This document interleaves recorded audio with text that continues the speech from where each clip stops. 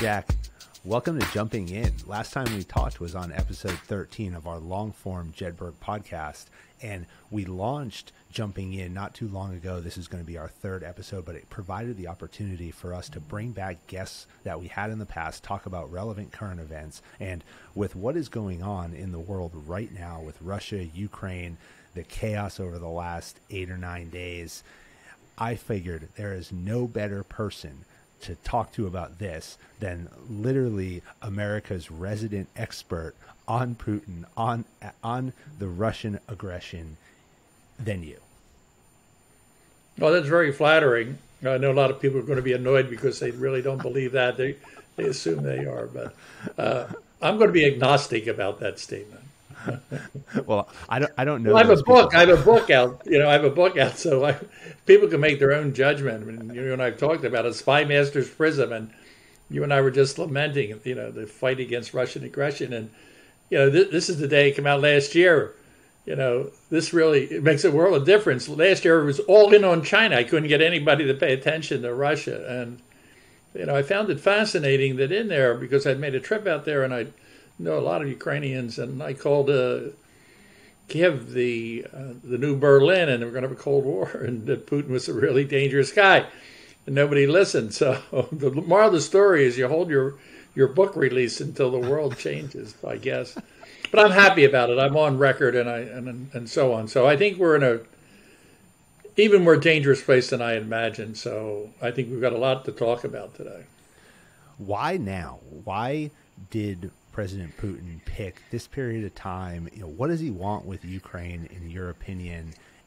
What is it that he's trying to recreate? People are saying he's trying to recreate the Soviet Union, but as you assess the situation, what is going on? From the very beginning, he felt Ukraine should be part of Russia. And most historians that look at Russia, they view it as a rather second-rate player without Ukraine. With Ukraine, you have, the wheat, the industry, the talent. It's a much stronger and bigger country. As it is, I think the GDP of Russia is, like Spain's or France, and I don't remember exactly what. But you put Ukraine in. So he wanted that. But he's also been working diligently over the years to co-opt all the countries around him. This is not a mystery. He wanted to rebuild. The only thing that's missing is communism. Until recently, when he's now going to denazify the denazification of the Ukraine. That sounds like some old Communist Party hack manual, right? So, but the idea of the great empire, Russia, this has been his goal. But where did he sour? How did he turn into a dark person? Do you agree with that? The assessment right now that people have that he's not the same person he was, 5 years, 10 years ago. It was startling to me are his meetings, where he has his two generals responsible for the war 40 feet away from him. Right? Yeah, I don't know about you, but if you're in a command position, you're breathing on the people next to you, right? You're drinking to the same beer or whatever. So the fact that you would have them far away, or you have your Security Council meeting videoed, pre-recorded so you could edit, he still didn't even edit it. They're 40 feet away, and he's treating them as if they were strangers, and it was very bizarre. So I don't know. I've read a lot about him, and what doesn't emerge is this dark side that, I'm willing to kill what will turn out to be thousands of innocent people, put my own forces at a war that was unjustified, thousands of Russian troops. This is a really hardened, dark spot. And I don't know whether the past 2 years, and I'm not a psychiatrist, but living like a hermit, whether or not you have some pathology that's repressed until you get into that isolation and you start thinking about Mother Russia over and over and getting the Ukraine over and over. And I think he's been playing very effectively. If you look at his role in Syria, his role taking the Crimea, developing, a new relationship with China. If you were looking at it, you would say he has really empowered himself, and has made Russia sit at the table, make people pay attention to him. And today, and I know you have had a chance to read it, but I have an op-ed in the Wall Street Journal, which is, what it says, the main thesis is he was at his apex, apogee, if you like, 4 or 5 days before he invaded, because he was intimidating the world. He had 160,000 troops. He was in a terribly powerful position with the Chinese and his own, self-sufficiency. And little did we know that his army wasn't nearly as good, and that he had a crackpot view of how things are going to play out in the Ukraine. So I think that was his high watermark, and I think he is going to continue to diminish by the day. Now, the problem is, I've seen over and over again, one of the big intelligence failures is we tend to underestimate how much pain people can live with before they decide to take action against their leaders. They can put up with a lot more. So I'm basically saying that the real end game here is unlike Afghanistan, which is for the Allies to hold together, to support the Ukrainians to the maximum without getting into World War III. Keep the pressure on. He's going to go through his $635 billion faster than the bread man slicing bread. So it's his country is going to start crumbling around the edges, and more dissatisfaction. They were hoodwinked. How many Russians can really buy into the propaganda for a sustained period of time? So I think the real end game is, will the Russian people, either come to the streets at some point, or whether there'll be a cabal within his group saying, hey, wait a minute, we can do better than this, we can live better than this. And if you remember, Khrushchev, had his big dust-up with Kennedy and looked like he was the top of the heap because of the missile crisis. And, but what happened to him is when he came to the next meeting, they shut the door and arrested him, right? You were responsible for arming the Afghans in the 1980s when the Russians invaded Afghanistan. Today, what we're seeing is almost a very similar situation where the NATO is coming together and they're saying, we got to arm the Ukrainians. We're pushing weapons. We're pushing Stinger missiles, Javelin missiles. I have two questions on this point. One, do you buy that Putin really did not expect that NATO would unify and come together with an action like this? And second, you referenced World War III, and this is something I've been thinking about a lot about, because nobody wants to say it, but we have a situation where the majority of the world, and especially Europe, is by and large involved in this. Whether they're not they're overtly deploying troops, they're providing arms. And is this World War III? There is no place to hide today. There is no place to hide. He has changed. I mean, his impact on history, Time Magazine, the man of the year, he's going to be the man of the year, but so was Hitler and Stalin. Mm-hmm. It doesn't mean you're the good guy, but his impact on history and this left-footed effort is going to be one of those great disasters in history and great tragedy surrounding it. I think he'll be judged, very poorly by it. But the fact that you have a land war of major countries in Europe in 2022, and you look at the playing or rolling out and think of World War II and even World War I, it's scary stuff. I am impressed and very pleased with how NATO pulled together. That the Germans cut off Nord Stream and that they're actually sending weapons, real weapons. The Swedes won in, the Finns. I mean, he didn't intend to do that, but that was the outcome. And I think what he was thinking of, he was going to go in and clean the Ukrainians' clock on a long weekend. Mm-hmm. And if he knew he wasn't, then he would have probably come to the conclusion that we would have time to rally. And he's now in a really difficult place because he is a double-down guy, so he's not going to back off. There's not going to be a treaty where he leaves and only holds on to Donbass or something.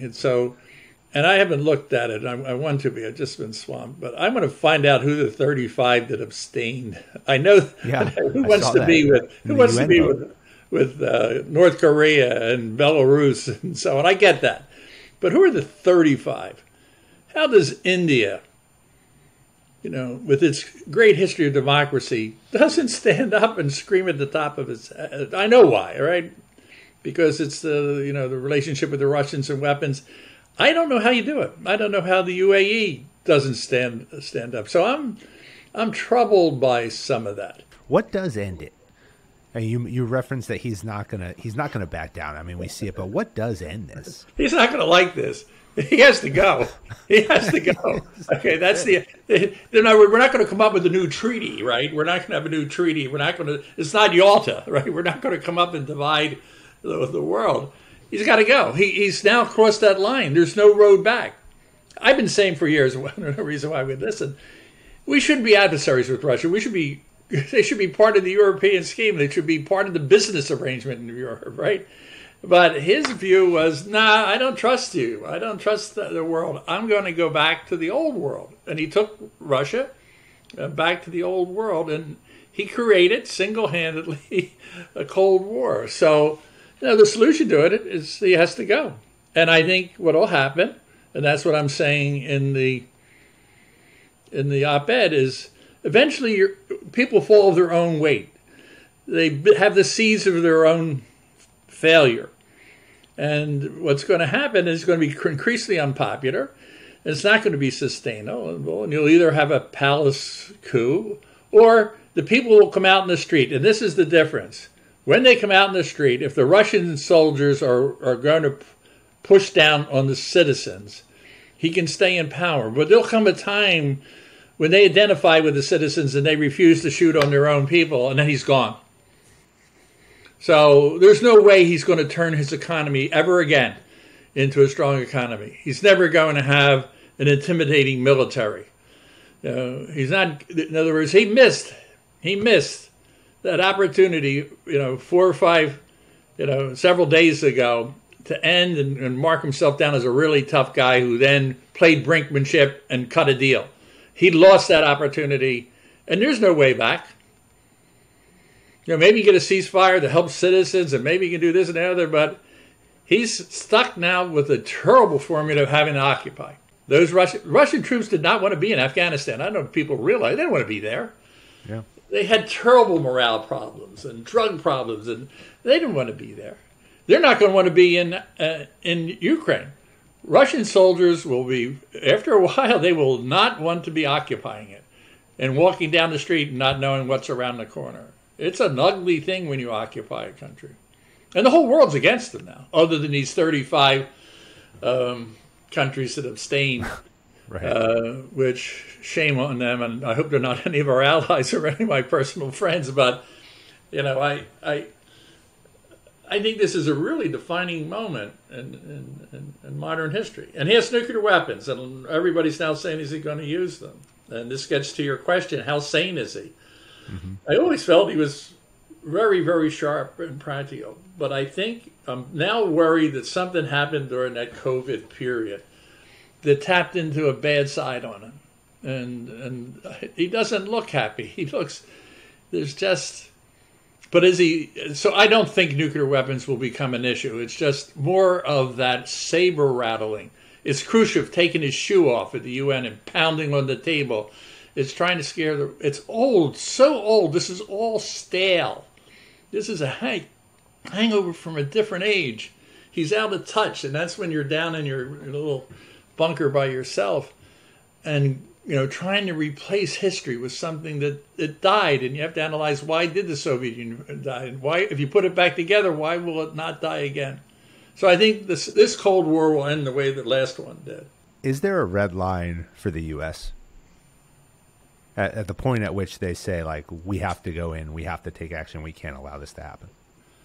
In the day of nuclear weapon and mutual destruction, I don't think you have those kinds of red lines. And it all gets to, this is why so many people are spending time on the mental state of Putin. And I honestly am praying that he's sound, okay, because the alternative is really scary. So if he starts going after the U.S. with cyber, we will reciprocate in kind. Is he going to take down a power grid? I mean, then I would say the marbles are rolling around on the wrong side of the head. If he thinks he's going to start cyber attacks, we are quite well positioned to respond with any cyber thing he wants. But if he starts shooting Americans anywhere in the world, if he starts coming at us with cyber, we will respond. But this is why I come back. This is the most dangerous point, and I've lived a long life. But this is one of the most dangerous points in history. You know, I was around as a kid at the Bay of Pigs, which was, to me, that wasn't really life-threatening. What was the missile crisis. You know, that was really close. And even in the early days of the Cold War, the Russians were so much weaker than the U.S. in terms of nuclear power and all. I don't think we were ever at the real brink. But today, you have a guy with nuclear weapons who's really got himself boxed in. And that's why I think it's so dangerous. It's so important that the Allies are communicating, working together. You know, when you put all that brain power together and the different interests, whatever red line, it'll be a red line minus nuclear weapons, because you can't get there. That can't be your red line. Otherwise, you're living in a mad world. Jack, you mentioned the Cold War. You know, we are certainly, as you just said, you know, at the brinksmanship of, you know, certainly greater than I've ever seen in my life. And it's so telling that, you know, you said in your life, you don't know a time that we've been where we are. But, you know, spoken by a true Cold Warrior yourself, one of the greatest legendary spies of our time, our nation owes you the greatest debt, as I've said before in all of our conversations. Thanks for joining me. Thanks for breaking down this problem. Leadership's about solving complex challenges. You remain one of the greatest leaders in the Spymaster game, and everybody has to check out Spymaster Prism. We talked about it in episode 13. More relevant today than it was a year ago when we spoke, for sure, but great book. Thank you, Jack. It was a pleasure, as always.